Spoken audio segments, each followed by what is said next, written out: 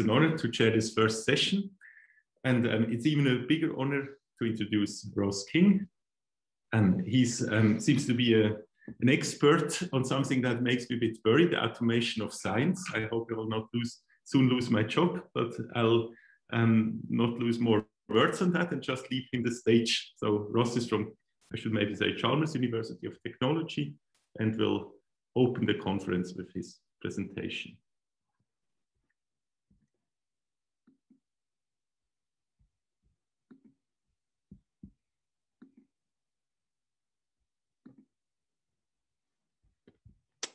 Okay,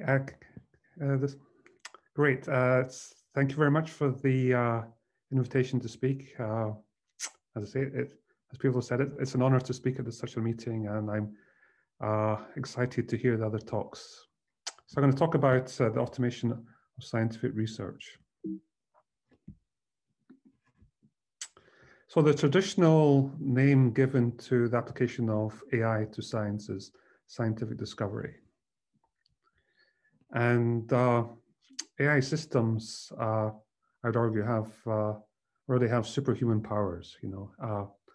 They can flawlessly remember vast numbers of facts, unlike human beings. They can do flawless logical reasoning, unlike human beings. They can do near optimal probabilistic reasoning, unlike humans.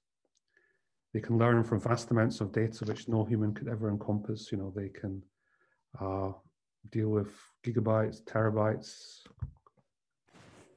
vast amounts of data. And they can also extract information from millions of scientific papers which no human being would ever have time to read. So already machines have superhuman powers which complement that of human scientists. And I'd also argue that science is a nice application area for AI.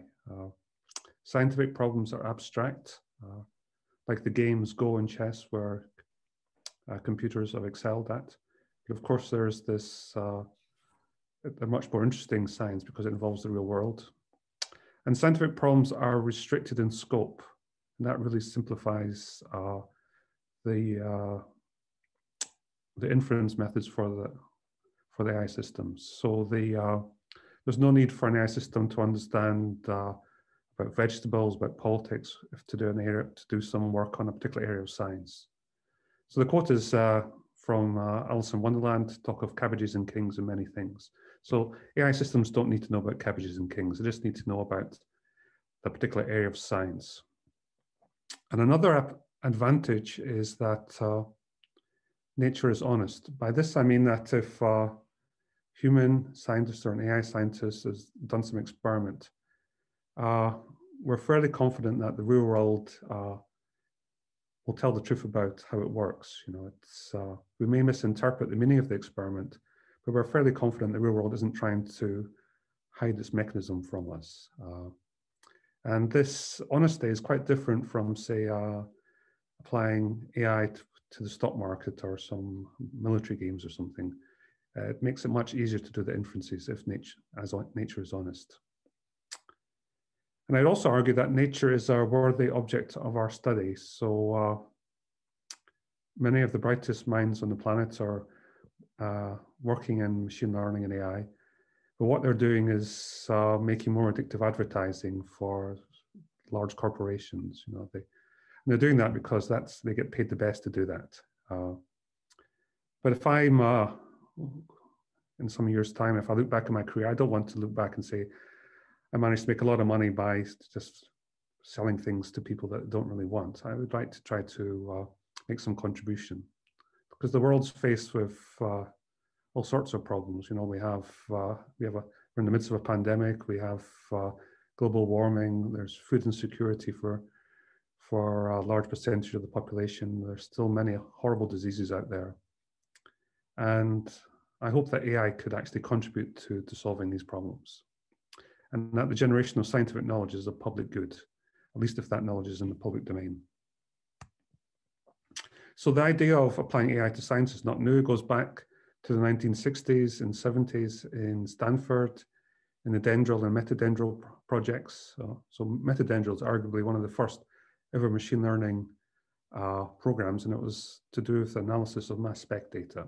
The motivation for doing this was the Viking probes to Mars. Mars is very far away, and even at the speed of light, it takes many minutes to send information to Mars and get it back. So it's hard to control things on Mars. So the idea was we would have automated scientific experimentation on Mars. Unfortunately, didn't quite have the computational hardware and software back then to actually achieve this. But the project was a landmark. It was led by Joshua Ledenberg, who got the Nobel Prize for medicine for his work on bacterial genomics. But he also actually led the project. It was his idea. He taught himself computer science. He was very interested in the actual formalization of science and logic. Ed Feigenbaum was the main computer scientist on the project. He got the Turing Award for his work on expert system. The Turing Award is the Nobel Prize equivalent for computer science. Bruce Buchanan was one of the founders of machine learning. And Carl Djerassi, in my view, should have got the Nobel Prize for his work on chemistry. He was one of the co-inventors of the birth control to transform the world. Another landmark in scientific discovery was the work of Bacon. This project was led by Herbert Simon, who got the Nobel Prize for his work on economics. He also got the Turing Award for his work on AI. So the only person so far to have gotten the Nobel Prize and Turing Award. The Bacon program itself was a bit controversial. It claimed to rediscover a number of physical laws, like Kepler's laws. What was controversial was that they gave the system quite cleaned up data. It was quite different from the problem that actually Kepler had to face. But still, it was a major contribution. And the first person to ever take an AI system into the lab was Jan Zipkov, who died actually almost 20 years ago. So my contribution is working on robot scientists. So what's a robot scientist? So the idea is to build a computer robotic system which can, in a sense, do simple forms of scientific research. So the robot scientist has background knowledge about an area of science. This knowledge is represented using logic and probability theory, because these are the two best ways we know how to represent knowledge. The robot scientist has an automated way of forming novel hypotheses about that area of science, essentially using different types of machine learning to do that. The robot scientist also has an automated way of deciding on efficient experiments. So these experiments are efficient in terms of time and money. And these are also selected using different forms of machine learning. The robot scientist then will program a lab automation system to actually physically execute the experiments, then interpret the results and analyze them, and make the hypotheses more or less probable based on the results of the experiment. So this was then, the cycle is then repeated and repeated until there is only one theory consistent with the background knowledge and experimental results, or it runs out of some resource. So that's the basic idea. We want to build an autonomous system which can do sort of simple forms of scientific research. And the original motivation for this was philosophical. I'm interested in the philosophy of science. And it seemed to me that if we could actually build a machine that did scientific research, then it would teach us something about what science actually is. So it's an operational approach to the philosophy of science. The idea is if you want to understand some phenomena, then you make a machine to reproduce it. And I'm able to read this. This was Richard Feynman's Blackboard at the time of his death. What it says there is, what I cannot create, I do not understand. So it has this same operational approach to understanding things. You know, if you want to understand human intelligence, try to build a machine which is intelligent. That will inform you about what intelligence is. I also recently found out this quotation from a less well-known scientist or philosopher of science, Winston Churchill. He pointed out that a long time ago that it's possible potentially to build some machine which did scientific research. And I don't think our present Prime Minister in Britain is in the same league of insight into the philosophy of science. The other motivation is technological. I said earlier that the world is faced with all these problems. And in my view, that the only possible way out of these problems is better science and technology. So we need to make scientific research more efficient, and robot scientists can potentially work cheaper, faster, more accurately and longer than human beings. And they can also be more easily multiplied. It doesn't take 20 years to grow another one. We can make thousands of them if they actually work very quickly. Another motivation is that robot science has the potential to improve the quality of science. In many areas of science, there is problems of reproducibility. So, for instance, in biomedicine, I know well, countless billions of dollars are spent annually on experiments that can't be reproduced in other people's labs. And the reason for this is not that there is scientific fraud or anything like that. It's just that the scientific system, or the experimental systems are so delicate that it's very hard to replicate them in other places because they're not recorded in sufficient detail. And robot science has the potential to improve the quality of science by much greater semantic clarity in the recording of the experiments. And of course, robot scientists are also robust to pandemics. I've worked on this a long time. The initial work demonstrated that cycle could be fully automated, but it was only using very simple laboratory automation and only rediscovered some known science.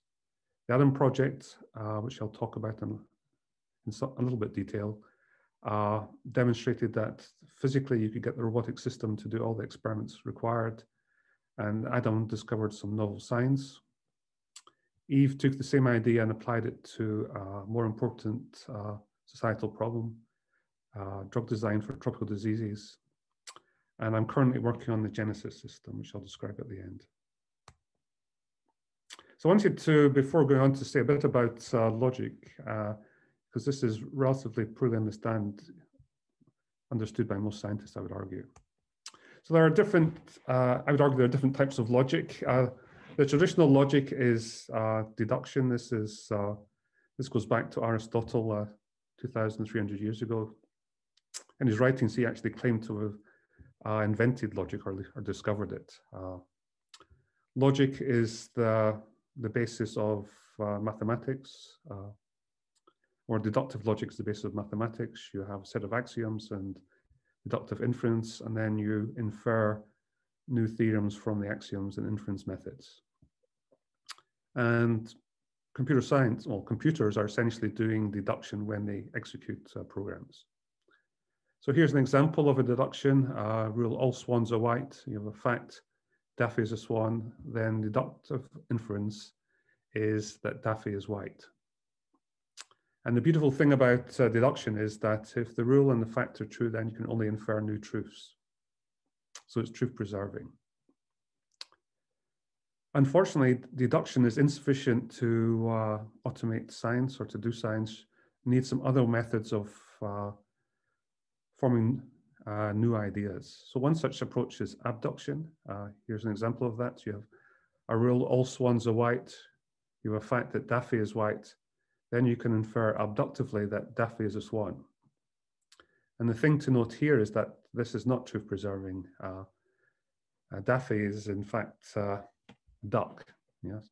But this hypothesis that Daffy is a swan can be experimentally tested. So it's a way of generating new ideas. And if you read the stories and novels about Sherlock Holmes, which I recommend, actually, they're very interesting. In the stories, he says, I deduced, that the butler was the murderer. That is actually technically incorrect. He abduced it. Yes, so it's there are other possible explanations, but the particular inference he made, the abduction, is a likely one. That's So all detective novels are based around abduction. And yes,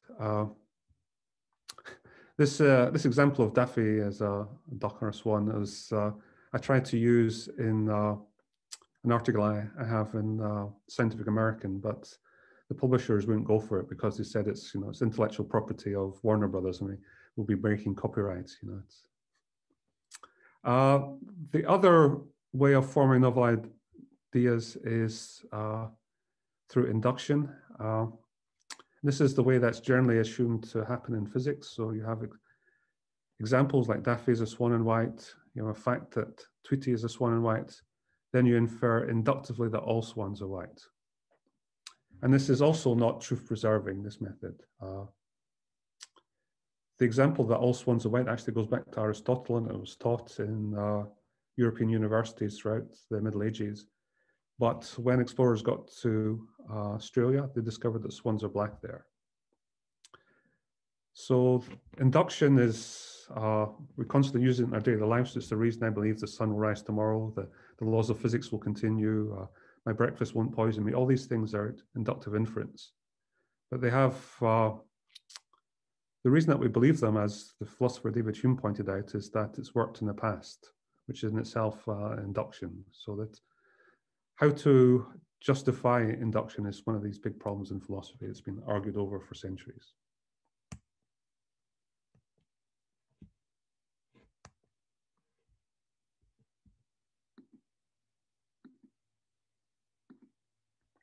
Okay, so the first robot scientist I built is called Adam.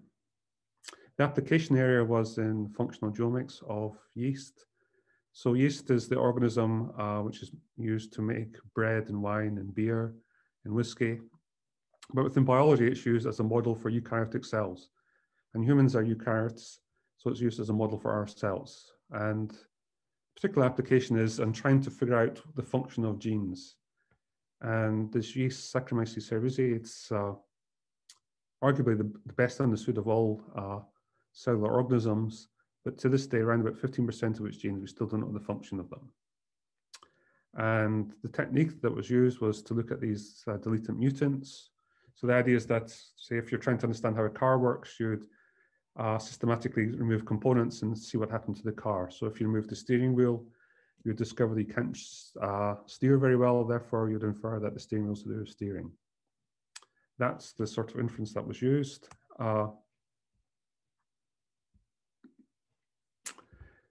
We needed to formalize it to ensure that it could be automated. We used logic programming to represent background knowledge. Logic programming is essentially using first order predicate logic as a programming language.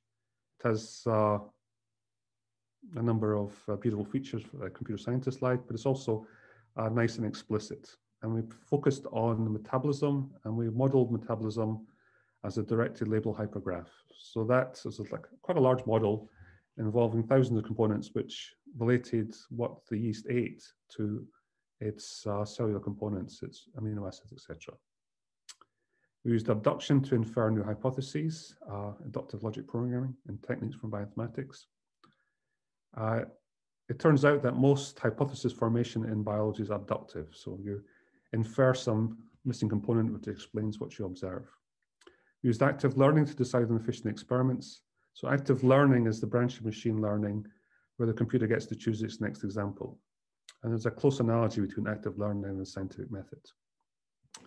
And we use machine learning to decide the meaning of experiments. So one of the things that the philosophy of science doesn't emphasize enough is that experiments aren't necessarily clear in their meaning. Philosophers seem to think that when you do an experiment, nature is completely clear about what it means, but that is not the case, as any experimental scientist will tell you.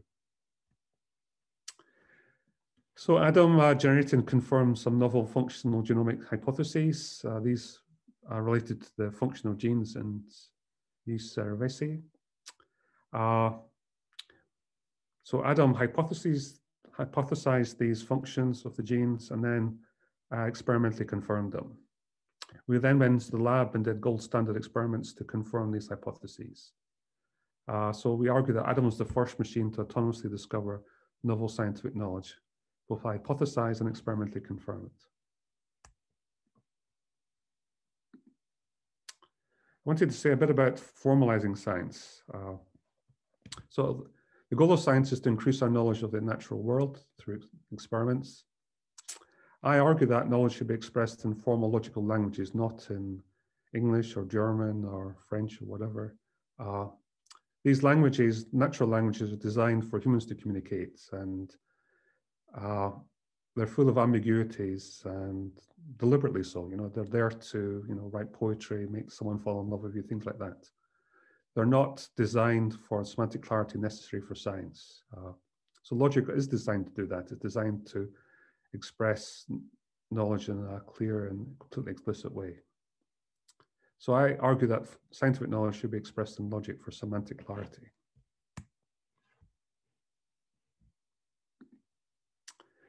So robot scientists are an excellent testbed for developing methodologies to formalize science. It's possible to capture and curate all aspects of the scientific process, so you have a complete pathway from any observations to conclusions. The reason for the experiment is explicit, everything's explicit. So we develop ontologies to do that. An ontology is a logical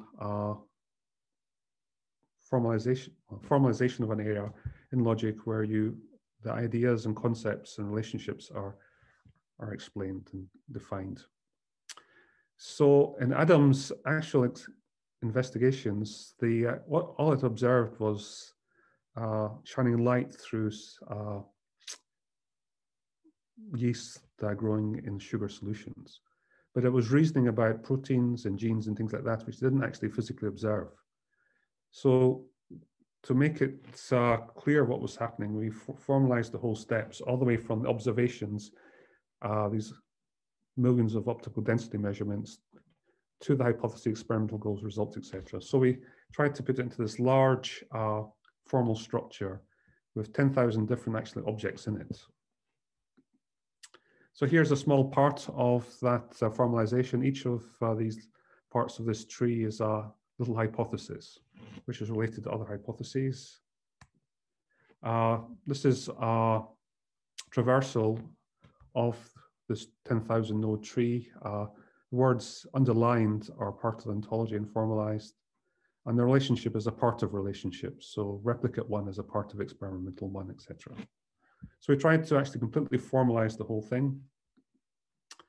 Each of these hypotheses was put into logic and represented in, so Datalog and OWL are different logical languages describing the hypotheses. Okay, so our second robot scientist was called Eve. It was applied to early stage drug design, especially to neglected tropical diseases. These diseases kill the best part of 1 million people a year still, and infect hundreds of millions of people. And they are, I think, outrageously so. These diseases are neglected by the pharmaceutical industry because of cost. The people that get them are mostly poor people in the developing world who the pharmaceutical industry believe are not rich enough to afford to be treated. So neglected. But it's actually one thing they neglect, one thing they miss out, the pharmaceutical industry, is actually it's quite clear how to treat these diseases, how to cure them. Unlike, say, type 2 diabetes, where it's very unclear how a single drug can intervene, or Alzheimer's, where we don't really understand what's going on. Here it's very clear, just kill the parasite. So we formalized the problem. We used graphs and standard chemoinformatic methods to represent background knowledge. We used induction. So induction is like standard machine learning to learn what are called quantitative structure-activity relationships. These are little mathematical models where if you input a chemical structure, it outputs a predicted activity of that molecule. And again, we used active learning to decide on efficient experiments.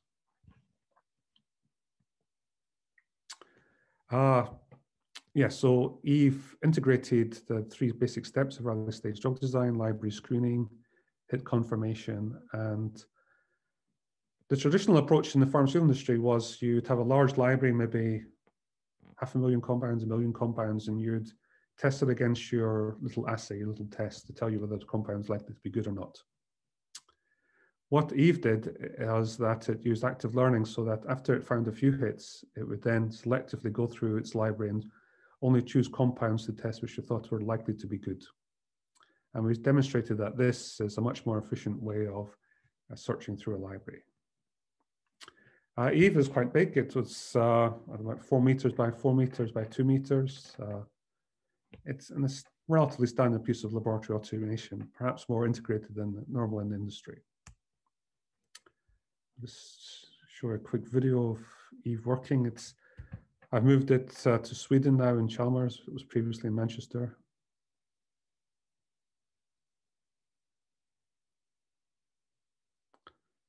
And what it's doing here is selecting compounds to test its little machine learning model.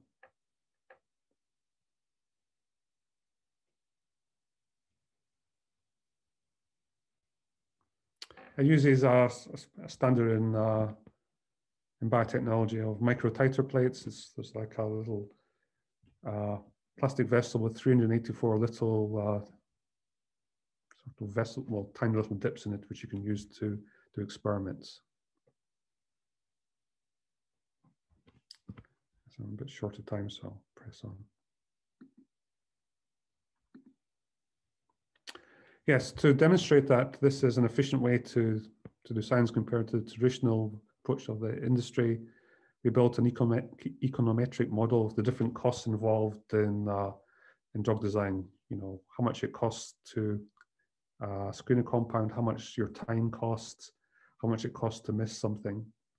And we demonstrated that for most parts of the cost space that it's rational to use machine learning to choose examples. Only if it costs a lot of money to actually miss one of the actual key compounds a hit, then it's rational to screen everything. The most interesting thing we found was this compound called triclosan. It's active against the parasite that causes malaria, and it's relatively safe because I've swallowed a lot of it in Colgate toothpaste. You know, it used to be a standard ingredient. I want to say a bit about Genesis. This is my new robot I'm building in Sweden. And it's designed to work and try to understand systems biology. And biological systems are incredibly complicated. You know, there are thousands of genes, proteins, small molecules, all interacting in complicated temporal spatial ways. And because these systems evolved literally over billions of years, Occam's razor doesn't work very well. You know, they do things which no human designer would ever dream of doing the way they work. So I'd argue there's not enough PhDs in the world to disentangle these systems anytime soon. And on top of that, the models they're so complicated, they have thousands of components, they're beyond human intuitive understanding. So I'd argue we need robot scientist help. And so Genesis itself is, I would argue, a new form of scientific instrumentation. Most new instruments are, you know, you build a bigger telescope or a bigger synchrotron. And so the idea of Genesis is to take some existing piece of equipment and just scale it up and industrialize it, make thousands of them. So Genesis will have ability to do 10,000 closed loop cycles of experiment in parallel. So because it'll have 10,000 little chemostats, which is a standard, well, it's a standard microbioreactor, which is used in microbiology labs. Most labs would have maybe 10. So this is a 1,000-fold scale up from what's normal in it. And it's probably more chemostats than the rest of the world put together. And only an AI system will be able to design, plan, execute these thousands of experiments in parallel. So let's show you some pictures. Just to finish up, I think there is this nice analogy between games and science. So in chess and Go, there's this continuum of ability from the ability of novices up to grandmasters.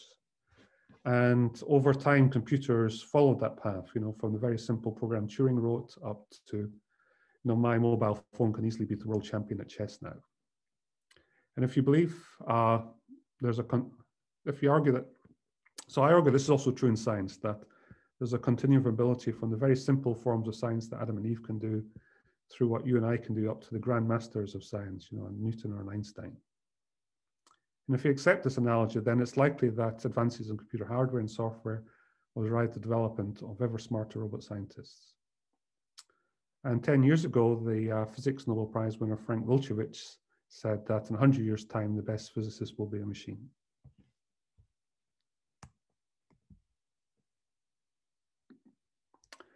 I'm involved in this Nobel Turing Challenge. So the idea of the Nobel Turing Challenge is to build a computer robotic system capable of doing Nobel Prize winning research by the year 2050. We had our kickoff meeting in London just before the pandemic hit. Yes, we shall see. That's ahead of Frank Wilczewicz's schedule. So my vision is this, the collaboration between human and robot scientists will produce better science than either can alone. At least until very recently, human computer teams were still better at chess than computers alone. Now, there were certain positions that computers didn't really fully understand. So I think it's almost unarguable now that humans plus computers are better at science now. I think scientific knowledge should primarily be expressed in logic and associated probabilities and published using the semantic web. And this will produce better productivity of science and lead to societal benefits, better food security, better medicines, etc. I'd like to thank the many people that have worked on this over the years, and I'd like to thank you for your attention. Thank you. Thanks a lot for the talk. I think we have now a bit of time for questions